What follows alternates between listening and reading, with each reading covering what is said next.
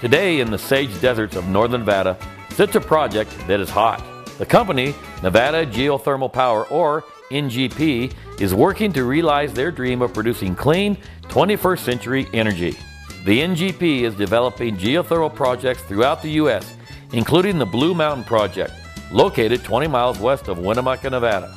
After years of exploration and development, the dream is almost complete with the construction of Phase 1, a 49.5 megawatt geothermal power plant called Faulkner 1 at Blue Mountain. Power will be electrifying the grid in the last quarter of 2009.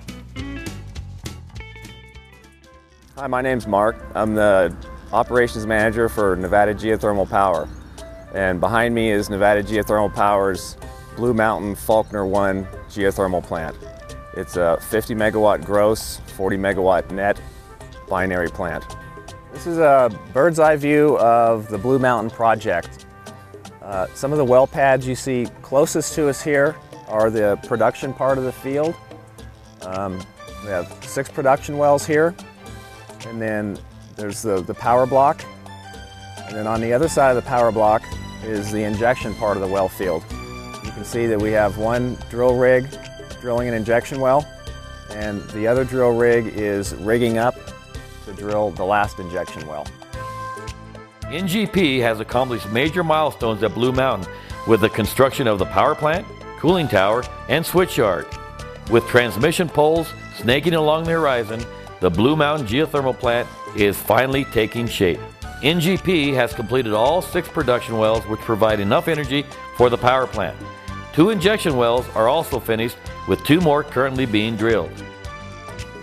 One of the things, as you know, that has been great about the Blue Mountain system, it's blind. It started out as mining. They were looking for gold. They found gold, but it's not economic, and they kept running into the hot water.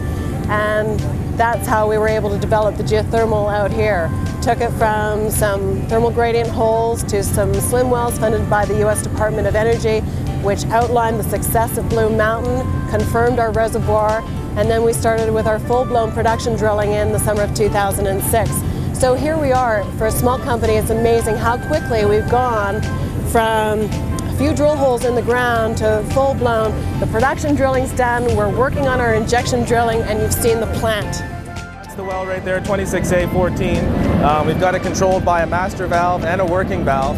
And then coming off the top of it is what you call a flow tee.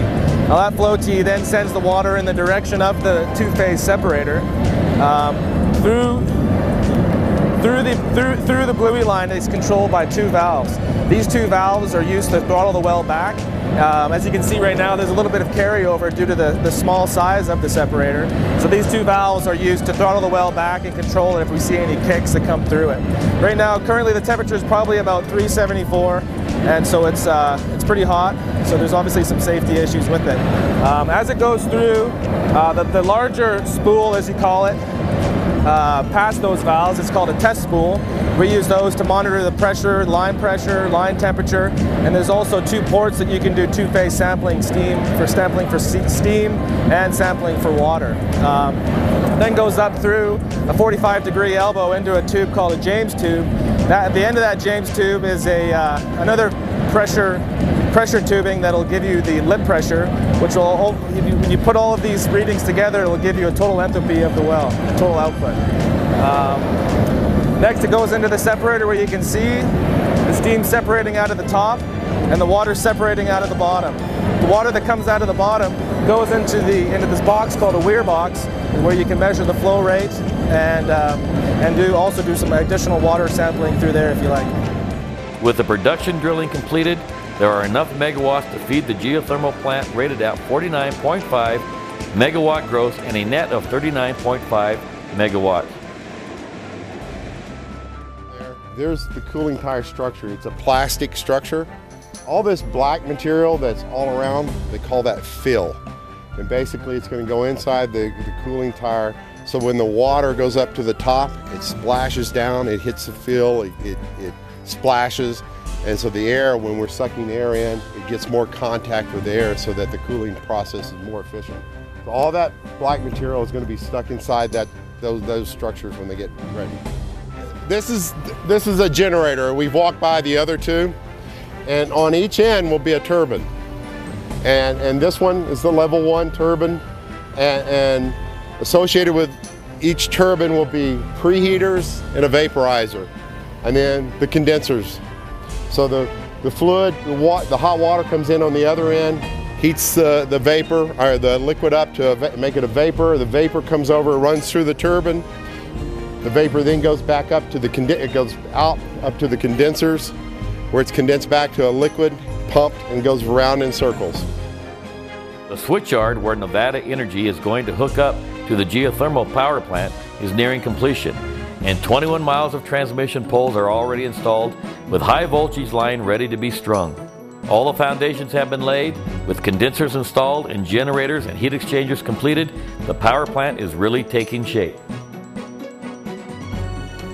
Number one is going to put Humboldt County and Winnemucca on the map, which is what better opportunities can we have to have this project here and be successful generating power, and then other people can see that we are a viable place for not only geothermal, for green energy, but for business in general. The power plant will be up and running and producing green energy by the end of this year. The NGP Blue Mountain Geothermal Project is well on the road to revenue.